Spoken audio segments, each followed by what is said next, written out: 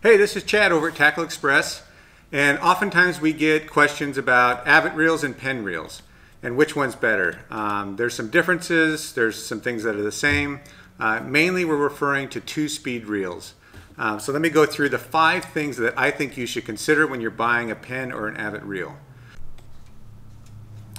So having a two-speed reel is very beneficial, especially if you're fishing deep water.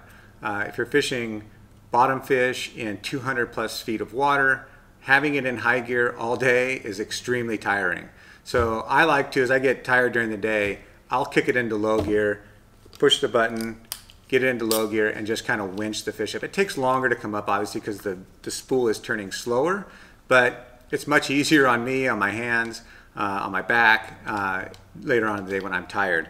Now, I like a shorter rod too for bottom fishing. That's another thing that kind of goes in hand with a two-speed. Having a rod that's 9 feet and a two-speed doesn't make a whole lot of sense most of the time. But if I'm rock fishing or I'm bottom fishing in deeper water and I have a lot of weight on there, and then you add a couple fish onto it as well, that's a lot pulling on you. The longer the rod, the more it pulls on you. So I like to fish a 7 to a 7/6 rod, usually a medium heavy to a heavy, something like that. And that fits a two-speed and makes sense for a two-speed. Anytime you're fishing vertically, that makes sense to have a two-speed with a shorter rod. If you're casting and you're trying to get a jig out there or a popper or some kind of lure out there, having a longer rod with, it could be a two-speed or a single-speed, but I prefer, if you're doing that type of fishing, to have a single-speed reel. Unless you're fishing for bigger tuna using poppers, but most of the time, if I'm fishing for yellowtail or calico bass or sea bass, something like that, I want a single speed. But the two-speed definitely has a very important part in my fishing, especially when deeper water. So the Penn one has the lever drag that is a little more smooth, a little sleeker. It doesn't have the knurled end on it or like a rough end to grab it, whereas the Avet, and this is a Raptor series Avet, so it has the glide plate and it also has a knurled end on it. This knurled end makes it easy to slide back and forth. You can grab it if your hands are wet or if you have slime from a fish, and so theirs is a little bit different in terms of that. The button to go into full drag is here. It's a little bit small, but it's not that small where it's hard to get to, and you can just push that and then put it into full drag. They both work the same way. They're both the same kind of drag curve, and you can preset that drag curve using the preset button here, and I'll explain in a different video how to set your drag. Now I'm going to talk about the drag system. They both work pretty much the same way. These are two-speed reels, and so you have a low gear and high gear, and the way that you put both of them into low gear from high gear is you have to have the drag engaged, so have it in gear. This one has a nice, this is the Penn, it has a nice big button on the side to go into low gear. So you simply just push that button, turn the handle, and I'm into low gear. To get it back into high gear, you'll rotate this clockwise. There's a knurled end on this piece, and you'll simply turn that until it clicks, and then turn the handle, and now you're back into high gear. Low gear is better for winching fish when they're just under the boat. If it's a bigger fish and it's just dogging you underneath the boat, you'll switch it into low gear, rest it on the rail or on a belt, or just put it on your knee, and then just slowly crank it up and winch it to the boat with sometimes with short rod pumps. But that gives you a lot more power and torque over getting that fish in the boat at the end of the fight. The high gear is better for at the beginning of the fight. The fish may be coming at you and you need to gain line quickly, and so you're going to use that high gear to gain that line quickly as the fish is catching up to you. The Avet has a very similar way to do it. Difference is it's a smaller button, and you depress it, it's in gear, and it'll engage as soon as you turn the handle. And this one, instead of rotating the knurled end, what you're going to do is push the button away from you, and that's going to engage it back into high gear.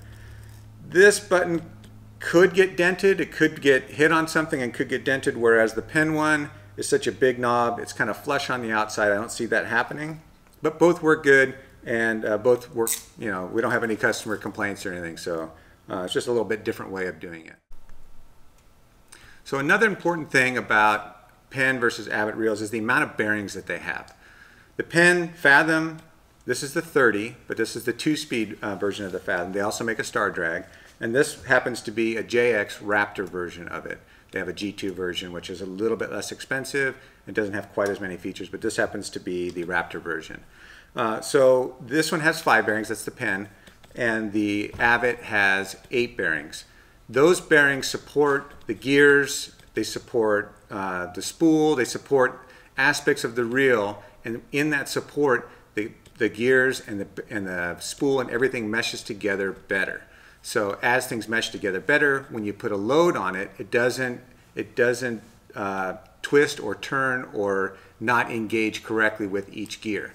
So that said, one thing that we noticed about the two of them is the free spool. There's bearings on the spool itself, and the free spool is very important when it comes to casting or letting your bait out.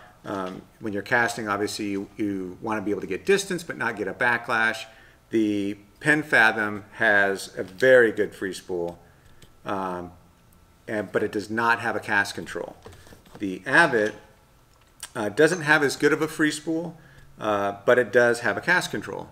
So the cast control is a 1 through 5 setting. It increases or decreases the amount of drag on the spool as you're casting. It has a magnet in there that moves it closer or further away to slow it down or speed it up. That can be really good if you're not proficient at casting. You can even set it at just 2 or 3 just to give you a little bit of help, or as much as 5 if you need maximum. The Fathom doesn't have that cast control, so you have to use your thumb in order to cast and not get a backlash. This one has a very good free spool, and if you're proficient at it, you can get a longer cast out of it. But if you're new to it, that free spool can cause problems because you can get a backlash if you don't have the right pressure with your thumb. So another feature about these reels is the handle. It's obviously the thing you have the most, you're in most contact with. So in a handle, I like an arm that's long enough so you can get torque on the fish, but not too long where it's cumbersome. And I like to have a soft feeling knob so that you can get grip, especially if you have slimy hands. The Penn Fathom has a little bit of grip to it. It's definitely a harder handle than the Avet handle. The Avet handle kind of has that kind of soft touch feel to it, which I like a lot. One downside to it is that the Avet handle is so soft that when we put line on your reel at the shop, if we're not careful about how we line it up, if it's not just perfect, then you can get a little wear mark through the soft part of the handle. Whereas the Penn, we don't have that problem at all. It's hard enough that it can go on the line machine and not get any indentations or damage to it. But it is, and it's still pretty grippy, but they're both about the same size, so they have a good amount of grip to them, and you shouldn't have any problems with either one. But there's some slight differences to the handles. The arm length on the Avet is a little bit longer, but I don't think you'd notice it while fighting a fish. So there's a big cost difference between Avets and Penns. Because they're made overseas, the Penn, this is a Fathom 2-speed 30, but all of the models are made overseas, and so for that matter, someone who's on a budget who wants a quality reel, the Penn fits the bill for that. If you want a USA made product, you're going to pay a little bit more, and there's a lot more options when you go with an Avet. You have multiple colors that you can go with, you have multiple sizes you can go with, and it has two. It has a G2 and it has the Raptor. The Raptor is top of the line. It has the most drag, it has all the bells and whistles with the slide plate, the cast control, has a deeper spool, it has increased drag washers. The drag washers, if you look at the plate on the side here, the plate is much thicker, and that's to allow for that thicker drag washer. In addition, that drag washer is glued and notched to fit onto the spool. The drag washer is on the side of the spool and a plate pushes against it. So having that drag washer glued and slotted makes it so that that drag washer cannot move under pressure. That gives you increased drag. So you can get a ton of drag in a very small reel. And with braided line, filled or half filled or however you'd like to do it, with braided line, you can catch a giant fish. You can catch a 150-pound tuna on a JX reel. So there's a lot of benefits to having an Avet over a Penn. Now another thing is you can get all of those colors. You can't get them in left hand anymore. You can only get them in right hand.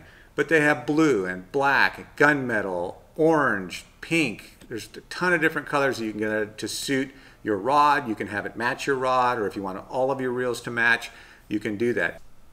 So check out our blog at tackleexpress.com. Please subscribe to our YouTube channel. Follow us on social media. You can also stop by the shop or give us a call. We'd be more than happy to help you decide which reel is better for you. And thanks very much for coming. We appreciate it.